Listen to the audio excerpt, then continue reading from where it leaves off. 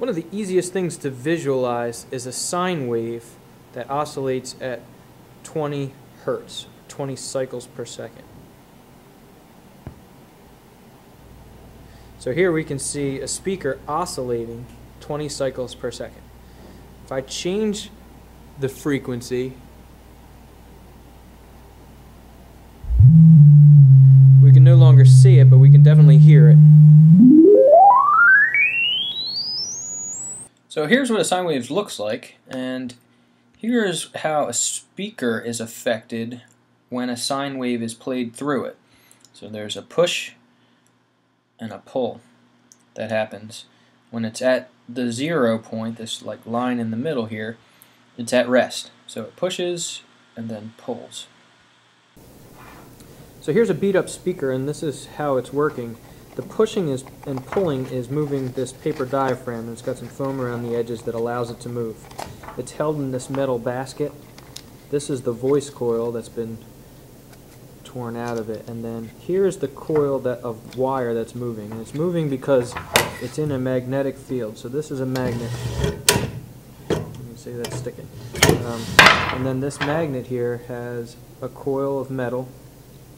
So it's kind of like spooled around this copper wire, and it sits inside of this magnetic field. And when the amplifier pushes the signal down the cable in one direction or the other direction, it makes it move in one direction or the other. And this has to do with the right-hand rule. The way that it's being pushed down the wire will make it move in one direction. If it's pushed in the other direction, it will move in the other direction. So that's how a speaker works. Now the opposite, or backwards from that, is how a microphone works. So this is an old microphone, and if you look, here's that same kind of diaphragm situation and coil of wire sitting in a magnet. So that silver area is a magnet, and when this coil moves back and forth in the magnetic field, it generates a flow of electrons down, and it's going to be traveling through these two connection points, which eventually connect at the back. And this is an unbalanced microphone where it doesn't have a ground. We would not really want to use this microphone in long cabling situations, so an XLR microphone will plug in and include the ground. And an XLR microphone, or I'm sorry, an XLR connection looks like this, and I've removed this unscrews so that you can get at the connection points here. And one side is female, the other side is male. The male side, you can peel back some of this and see that they have been soldered, where you melt metal from the cable to these pins. Here we see our push and pull wires are left and right, so XLR stands for ground, and then left and right, or a positive and negative, or a push and a pull.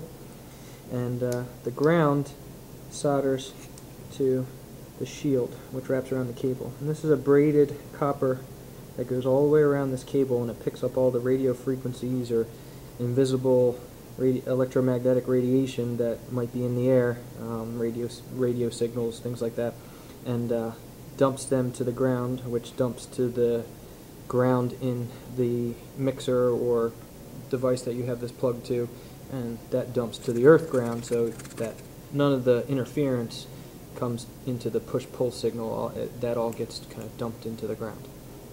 It makes for a cleaner signal. And this type of cable you can run much longer. So an XLR you can run long distances without interference because of the grounding. We can record pressure variations in sound waves with this kind of instrument, an oscillograph. Sound waves are striking the diaphragm at the left.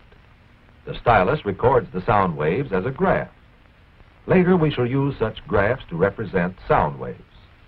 Condensations cause the stylus to move upward. Rarefactions cause it to move downward. So far we've seen how sound waves are produced. This is similar to what you do when you use a microphone. The compression and rarefaction moves electrons, which get sent down line, and that is recorded into the computer system. We say recording, but it's actually sampled into the computer system. and it samples the frequency and amplitude at 44,100 times per second. And here you see this digitally sampled audio on the timeline in Soundtrack Pro. In order to get it there, you have to do 3 steps for file management.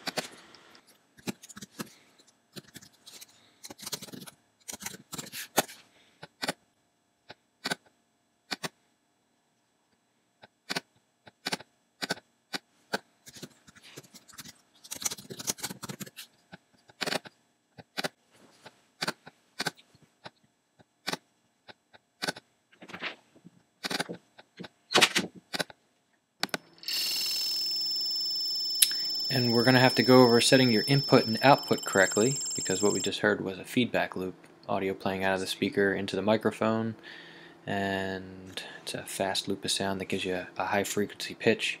We'll go over input and the different types of interfaces we use in class together. Testing 1, 2.